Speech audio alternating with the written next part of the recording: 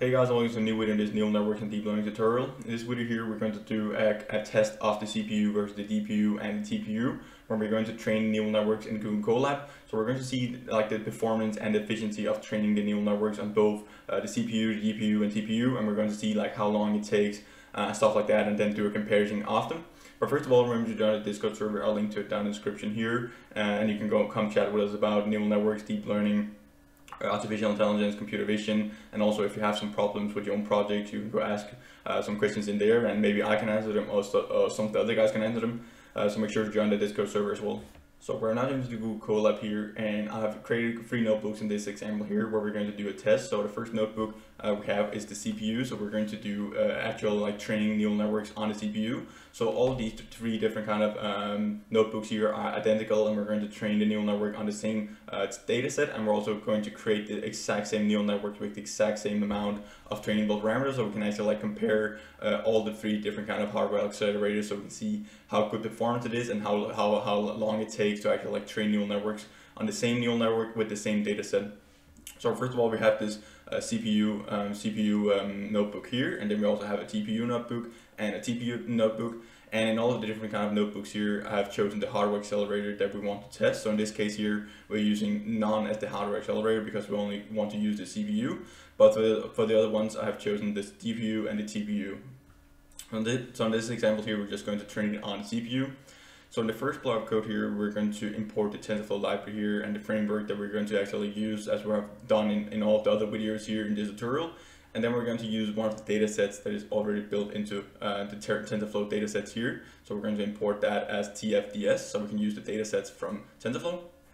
And then when we actually like have imported different kind of modules here, we can go in here and actually like load the MNIST data set. So the data set that we're going to train our neural networks on in this video here is the MNIST data set. So it's just handwritten digits that we're going to train our neural network on. So we have this function here to actually like get the data set here. So this is just a function that we run to actually like get our data set and load it in. So we actually can return our data sets that we import from TensorFlow. So here we're just going to use the split here, train if training is set to true, else we're just going to use that as test data. So we can actually like both specify if we want to have our test set or our training set from this function here, and we can also specify the batch size, so the number of batches that we're going to create in our both our test set and our training set. So this is just a function that we're going to run to actually like extract the data and actually like load in our data set.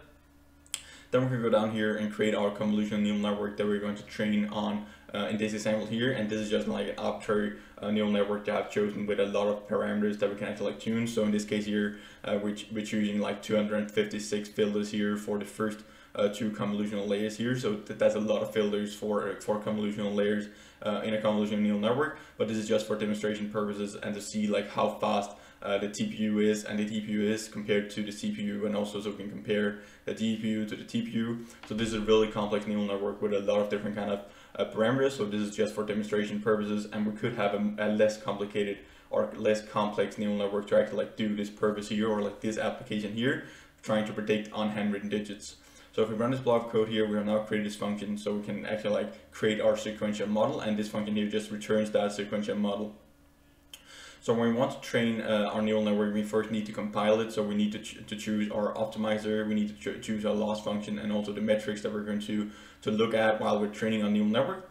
So first of all here, we're just going to create our model here and store our model in this model variable. And then we can compile it again with the add-on optimizer here, and we're going to use sparse categorical cross entropy, because we just want to know what digit we actually like predicted. And then we're going to look at the metric here, sparse categorical accuracy. So and then at the end here, we're just going to do a summary, so we can actually like see the layers and the number of parameters, and also the number of trainable parameters that we have in our model. So if we run this block code here, we'll now see the summary of a model here. And we can see we have, first of all, we have these 2 convolutional layers. Then we flatten our image, or our matrix that is representing our image. And then we're creating our top layer here, which is just like dense layers, which is fully connected layers to actually like do the classification.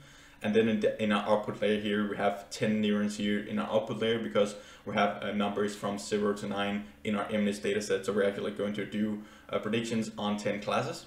And then we can see down here that we have the number of trainable parameters here. We have close to 40 million trainable parameters. So this is a really complex neural networks to solve this application here. So again, as I just told you, that this is only for demonstrational purpose. So now we have actually like imported our model here, and we have now a model stored in this variable model here. Then we can actually go down here and specify the batch size that we want in this case here. So in this case here with the MNIST dataset, we have 60,000 images of handwritten digits, and we're going to use a batch size of 200 in this example here. And then we can actually like get our training set and our test set here by calling this get dataset function here, which will just load in our dataset from TensorFlow, and we can then specify if we want to use it as training or like a test. And in this case here, for the first one, we just want to get our test training dataset. So we specify this is training here, we set that equal to true, and for our test dataset, we just set it equal to false down here. And then we also need to specify the batch size. So the whole dataset for both our training dataset and the test dataset is now stored in these two variables here. And then we can pass these variables here, or like these datasets here, to the actual fit function that we're going to train our neural network in. So if we run this block of code here, we will actually like import a dataset, and it will now load. So now we have stored our whole dataset in these two variables here. And then we're going to go down here and train the actual model here in Keras. So first of all, we specify the number of epochs, so like how many times do we want to train our model for. And then we also specify the steps per epoch and the validation steps, which is just like the number of images that we have in our validation set or like a test set, and in our training set, floor division by the batch size. So this is like the steps per epoch that we're going to take, and also the number of validation steps that we're going to take for each epoch. And in this example here, we're running a model through 5 epochs. So if we go down here in this fit function here, which will actually like train the neural network in this example here, we just give it the training data set here and the number of epochs, the steps of the epoch validation data, and the validation steps. And then when we run this block of code here, it will actually like train our neural network. And in this example here, and in this notebook here, we're going to use the CPU to actually like train our model here. So this will take a very long time to actually like get the first epoch running and actually like load in our data set. And we can see here that first of all, we get an estimated time here of almost like 1 hour. So it takes like 1 hour to run the whole epoch here through, but this will increase over time as the estimates gets better. But it will take like approximately like 30 minutes for each epoch here that we're running. So in the case here, we're running 5 epochs. It will actually like take 2.5 hours to train this neural network here, with this complex neural network here on 60,000 images from the MNIST dataset. So meanwhile, if we go into the TPU here, we're actually just going to do the exact same thing with the same code here. So all of these blocks of code here is the same exact for this block here, where we're just specifying that we want to use the TPU when we're training our neural network. So we just go here, we specify the TPU, we're going to load in the dataset. We create the exact same convolutional neural network here. We compile the same model with the same optimizer, metrics, and also the loss function. And then if we go down here, we load in the data set as we just did. And then we go down here and then train the model. And when we train the model now, we'll use the TPU to actually like train our neural network, because we have specified that we want to use the TPU as the hardware accelerator. So if we run this block of code here, we will now actually like train our neural network here on the TPU. So while it's training here, we're going to do the exact same thing for the TPU here in this example here. And if you want to know like how we can set up the TPU, I've also made a video about that, so make sure to check that out if you want to know like what is going on step by step here when we're setting up the TPU address, and also like how we're accessing the TPUs in Google Colab or in the Google Cloud. So I'll just skip through the different kind of blocks of code here and just run them so we can actually like compare the 3 different kind of like hardware accelerators and see the results, like the training results, and how long it took to actually like train the complex neural network on the MNIST dataset. So if you want to know like what is going on specifically line by line here, make sure to check that video out. So we're just going to set up the TPU now, and I'm just going to run these blocks of code here.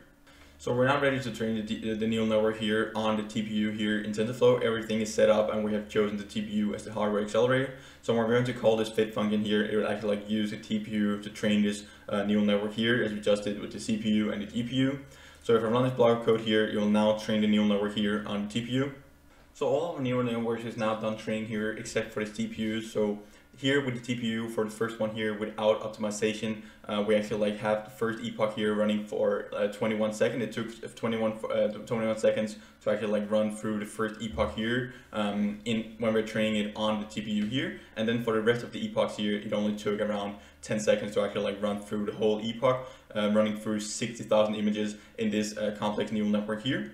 if we do this exact same thing here with optimization, as I also went over in the TPU tutorial that I already did here in Google Colab, then we can see that if we're changing this step per execution here and set that equals to 50 here, this is actually like an optimization step, so it will run a lot faster when we're training it on the TPU here.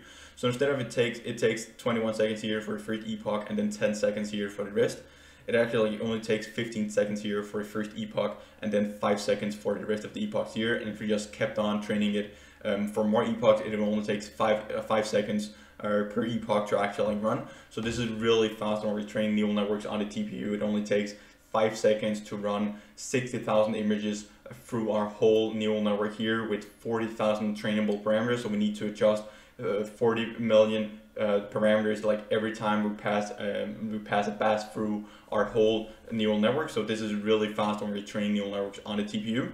So if we go into the CPU here, we can see that it's still not done training here, and estimated time left here is still 35 minutes. So we'll actually like take 40 minutes for the first epoch here, and then maybe a bit less for the rest of the epoch, like around like 30 minutes. So we'll take like 40 minutes for the first epoch and then 30 minutes for the rest of the epochs here. So compared to the TPU, like they can't really be compared. Like it takes a half an hour to train an epoch with the CPU, and it takes 5 seconds to train it on the TPU. So this is just, we can just see like how efficient it is and really fast it is to actually like train our neural networks on the TPU instead of the CPU. And it won't really make sense to train like as convolutional neural networks with a really large data set on the CPU. It will just take up too much time. And when we have the GPU and the TPU available here in Google Colab, it wouldn't make sense to use the CPU to actually like train neural networks on. So if we're going to the GPU here, we can see that it only took like, it takes like 92 seconds for the first epoch here, and then around like 55 seconds for the rest of the epochs here. So we can see that this is still really fast compared to the CPU, and we can actually like use the GPU if we have data available, or if we're training our neural networks on a local machine, then we will often also have a GPU available, and this is still way faster than training it on the CPU. So when we compare the GPU here to the TPU, we can see that the TPU is still a lot faster than training neural networks on the GPU, and it's up to like 10 times faster to actually like train our neural network in this application here, at least compared to the GPU, which is like still kind of fast if you have like a medium-sized neural network and a medium-sized data set. But if you have a really complex neural network with a lot of images in your data set, like if you're talking like hundreds of thousand images, then you should definitely try out the TPU instead of the GPU, because you will just get a lot better performance, and it will also train your neural networks way faster. But if you have like a medium neural network, a medium-sized data set, then it doesn't really matter if you're using the GPU or TPU, if you should wait for 5 minutes or if you should wait for only like 1 minute. It doesn't really matter in that case.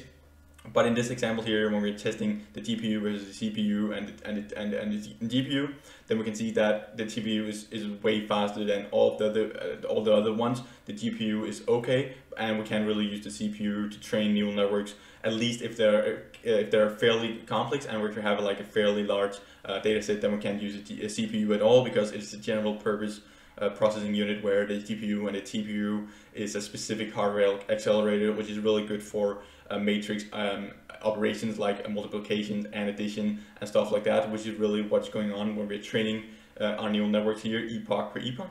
So that's pretty much it for this video here, guys. We're compared the 3 different kind of like hardware accelerators, where we have the CPU, the TPU, and the TPU, and we can see from the results that the TPU is way faster than both the CPU and the TPU. But the GPU is also okay if you have like a medium-sized neural network and a medium-sized data set. But if you have a really complex neural network and a really large data set, you should definitely try out the TPU. You will get a lot better performance, and you will train your neural networks way faster. So remember to hit the subscribe button and bell notification under the video here, and also like this content here if you like the content and you want more in the future. I really appreciate your support and helps me and the YouTube channel out in a massive way.